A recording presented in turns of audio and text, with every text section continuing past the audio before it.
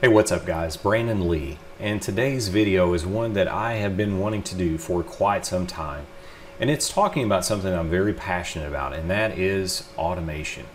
We're going to focus on a tool known as Hashicorp Packer. Packer allows us as IT ops or DevOps engineers to build out machine images in a fully automated way. So in our video today, we're going to look at a start to finish process of building out a VMware vSphere virtual machine, converting that virtual machine to a vSphere template, and performing other configuration operations on that VM. So stick around, we're going to dive headfirst into this advanced topic.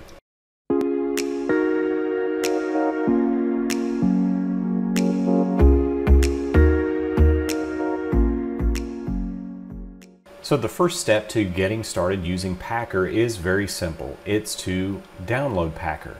Now, Hashicorp makes this very easy as you simply browse to packer.io/downloads, and you're going to see the download Packer page. Now, at this point, all you do is pick the operating system that you want to download Packer for, whether it's Mac OS, Windows, or Linux. So once you download the Packer zip file, you simply extract that zip file, and it's a self-contained executable. What I like to do is copy that Packer executable to a directory that I want to work with, and then add that directory to your path statement. So for instance, I can now go to a command prompt, whether that's PowerShell or the traditional command prompt, and type in Packer, and the executable executes as expected. Now what we need to do is to create the files that Packer needs to perform the automated build process. So I just have a folder on my administrative workstation where I'm working out of to create the files, and it's where I will have Packer look to perform the build process. At a bare minimum, the files that we need for a Windows build process using Packer include the two files you see at the bottom of this folder, vars win2022.json file. Now, the name of that file is not significant. We could name that anything, but you want to name it something intuitive so you know that this is your variables file that you want to pass in sensitive credentials, other variables that you may want to reference in your Packer build JSON file. Now, the Packer build file is the main file that Packer uses to know how to perform the build process, and it is the Windows Server 2022 JSON file that you see at the very bottom. So I'm going to open up Notepad++ and just take you through. It's going to seem a little bit busy, maybe even complex or complicated, but it's really not as bad as it seems. And in the variables file, it's a JSON file, and what it actually is just a few variables that describe our vSphere server, the user we want to use to connect, template name, folder, data center name, compute cluster. We have a single host reference in there as well, a vSphere port group name for networking purposes, the data store, a Windows admin password that we're going to store as a variable as well, and that will be used as part of the build process of this Windows machine. We can configure the CPU number, as you can see, the memory size, the disk size, and then also a critical part of this variables file is the ISO path. The ISO path is going to point to the vSphere data store where we actually want Packer to pull the ISO from. When Packer goes to build the Windows Server 2022 machine, it will look to the vSAN data store and this exact ISO image as it exists in the vSAN data store in the folder called ISO. So I've literally copied the windows.iso file from the VM images folder on a host that was in the vSphere cluster. So all you need to do is just grab that out of the VM images folder and copy that to the same data store.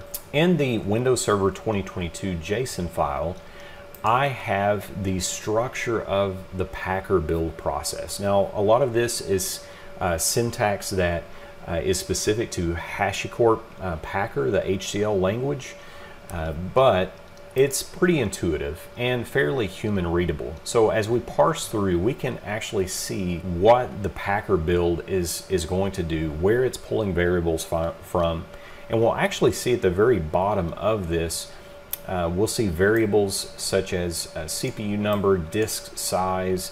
A lot of those should be familiar from the variables that we know that we have in existence in our variables file. One thing I want to point out is the floppy files. One of the other files that is necessary and critical to perform this automated installation of Windows Server 2022 is the autounattend.xml file. This is a standard autounattend.xml file that I have created in a folder called Setup. Under the Setup folder, you will see the autounattend.xml file.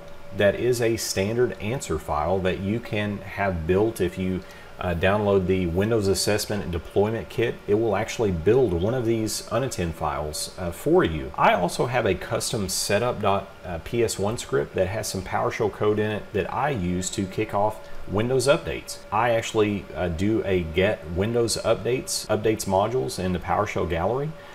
I can use that to, as Packer is building, it can actually automatically pull the latest Windows updates. Part of the build process for Windows Server 2022 is to install VMware Tools. That is happening via a file that is called, in that unattend file, called vmtools.command. Now, in the autounattend file, it's under the specialized key.